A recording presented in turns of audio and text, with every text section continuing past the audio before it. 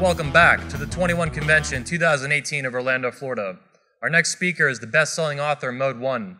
He is a godfather of direct game and is a returning speaker to the 21 Convention platform. Please help me welcome to the stage, Alan Roger Currie! Kick ass.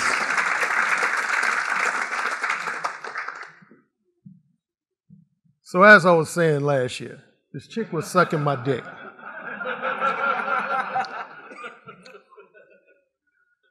You are here. And I'm back.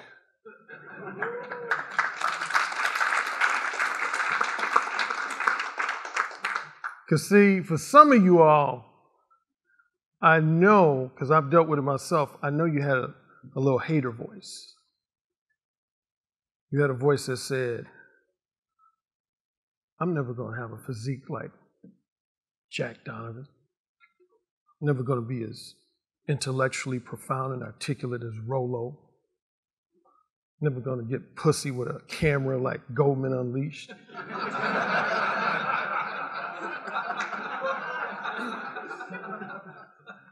So that little hater voice was saying, stay at home, stay at home. Don't fly there, stay at home. But you're here. You're here. So since you're here, I want you to think of all your past disappointments, past frustrations, the goals you failed to achieve, the objectives you failed to accomplish. Put that shit in the past. No pity parties on my watch. When you wake up in the morning, you say, ask yourself, are you ready for the challenge of the next day in front of me? Are you ready for the challenge of the next day in front of you? The past is the past. Extract the morsels of wisdom from those unexpected episodes of adversity. Use it as fuel for motivation and get pumped. Get re-energized. You're on a mission. That mission continues. And that's why you're here. Because you want to kick things up to the next level. Now, last year when I spoke, I challenged some guys to create a breakthrough moment where they conquered some type of major fear. And I've had at least 3 guys come up to me who were here last year. One guy, he's not here today. He's one of security. I hope he doesn't mind me calling him up by name. Named Keaton. Now, it's funny. Keaton, he's a brother. And if you study how brothers interact with brothers, we're characters. Because last year when I approached Keaton, he was just real cool, like, yeah, what's up? Like, I don't know you. I don't know nothing about you. You don't impress me. But then after my speech, he came to me, he was like, oh my God, man, that was awesome. And so he came to me this year. He said there were some things I said that caused him to have a breakthrough moment. I had another guy. I'm not going to call him out. If you were to look at him, he's kind of shy, mild-mannered guy. And people know about the Mode 1 approach, know it's about being bold and straightforward. And he said he was having a conversation with a young lady, and she challenged him. She said basically, why are you talking to me? And he was going to give her some bullshit. Then he looked at, I told him, looked dead in the eyes. He looked at dead in the eyes. He said, I'm talking to you because I want to fuck you. Now, here's the thing. He admitted this to me. Now, externally, he was confident as hell. He was like, talking to you because I want to fuck you. But he said inside, he was like, please don't hit me. Please don't slap me. Oh, my God. Please don't hit me. Don't throw a drink in my face. But he said externally, he's like, yeah, that's why I'm talking to you, because I want to fuck you. And he said, she just looked at, I prepared her for this. I said, when you come with that alpha erotic dominance, women are going to look at you. They're going to challenge you. Like, are you really being alpha with me? She did that to him. And he matched it. He didn't back down. He basically like, yeah, I said it. And he said they had a stare-off. And again, he said internally, he's like, oh my God, she's going to curse me out. She was like, wow. I've never had a guy like say that to me. Like, You know, you got balls. He said, yeah, you damn right.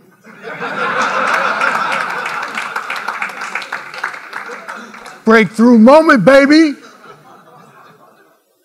So from this point forward, you're going to either compete, spectate, or God forbid, quit.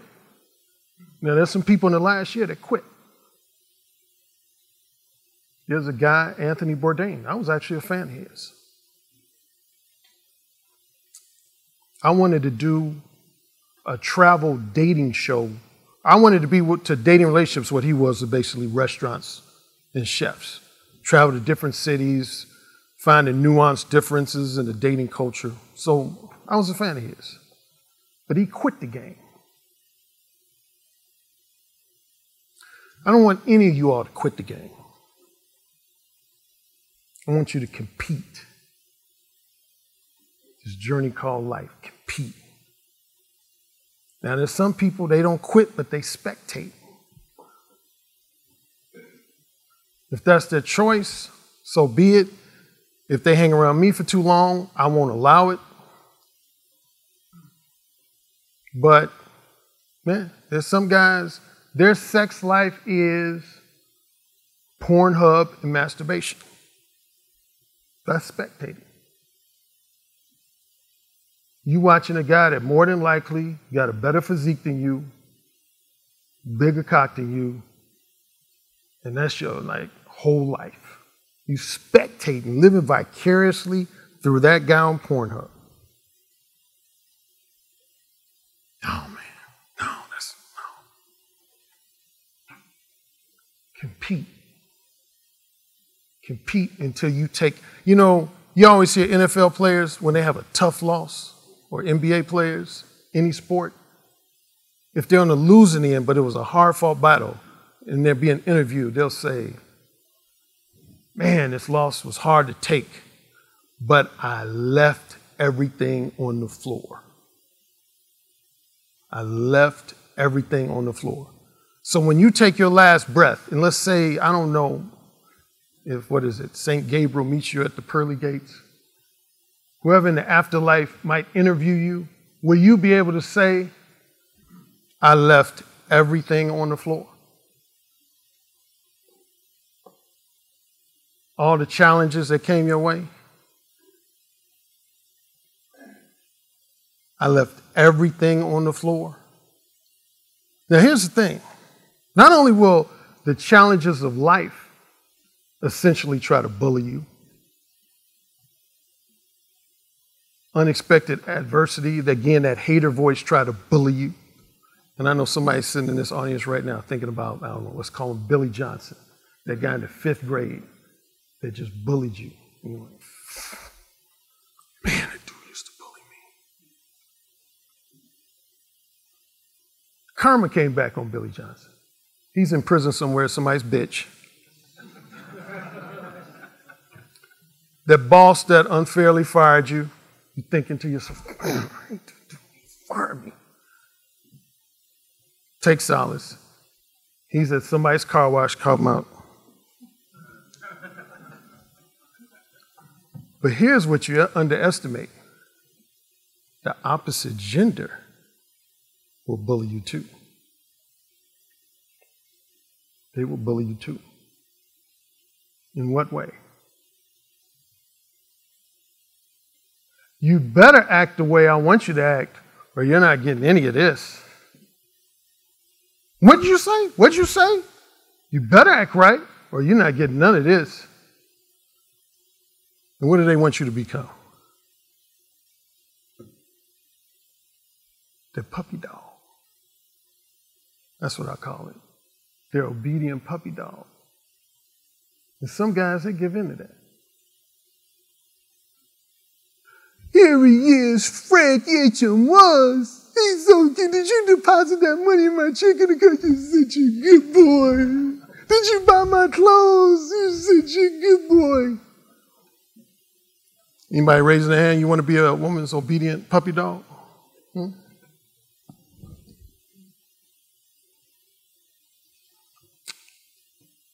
It's about backbone, fellas. I love pussy as much as the next guy. But I'm not going to sacrifice my sense of self-respect. I'm not going to sacrifice my sense of dignity just for some wet, warm pleasure around my dick. I'm the man, goddammit. And so are you. So let's get started. Last year, I mainly talked about my main book, Mode 1. I touched on this, didn't really touch on these two at all. I'm going to touch more on these three. But to give you the quick recap, that's my first book, Mode 1. I did a 2017 updated version. My first version of Mode 1 came out in April of 1999. First paperback version, March of 2006. That's my main emphasis, verbal communication skills. That's underrated. Because, you know, at this conference, you hear a lot of guys talking about the whole alpha and beta, and I'll be talking about that later on in this conversation. But a lot of guys have this impression that alpha means super big muscles. Being 6'5", being super athletic, being a 7th degree black belt. But here's the truth. Starting with my high school days, I've known guys who were so-called tough guys, big muscles, could fight, could whoop any guy's ass, but when they got in the company of women, they were verbal cowards. They were bitches. Now this is for the guy who said to me, he said, Alan, I heard when you speak, you keep shit real. Keep shit real. They were bitches. I listen to every guy. Like some guys have caught me. There's been a couple guys at this very conference. They say, Alan, you study people when you're talking to them. I say, I most certainly do. I listen to how people converse, their vocal inflections, particularly in conjunction with their eye contact. I can read through a lot of facades. Fear of rejection. Fear of rejection. A lot of people, well, I shouldn't say, well, a lot of people in general, but let's focus on men. A lot of men want that magic pill. How can I have sex with as many women as possible, but never be rejected? Newsflash, never gonna happen. That's like a baseball player wanting to hit home runs, but never strike out. If you're a baseball fan, you know most of the top home run hitters have the most strikeouts in the league. Anybody can tell me, Alan, well, I got rejected the other day. I've been rejected probably more than anybody sitting in here. But that fear can be profound, man. To the point where you don't want to approach women at all. If you're willing to be honest, raise your hand if there's been multiple times where you were scared to approach a woman because of a profound fear of rejection. Okay, that's quite a few.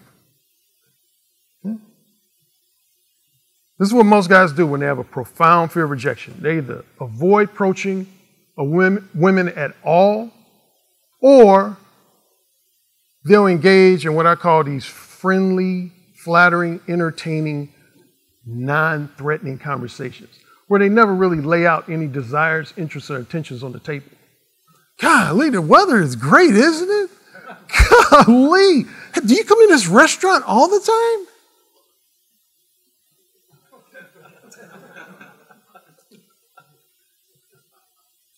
And see, there's some pickup artists that will take advantage of that.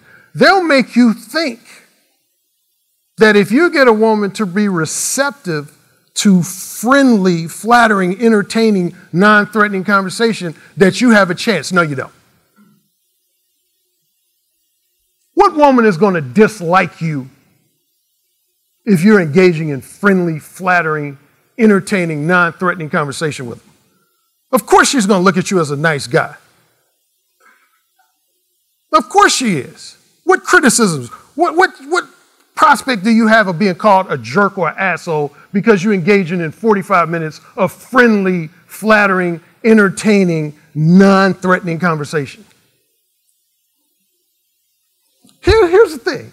Before I get past this slide, fear of rejection.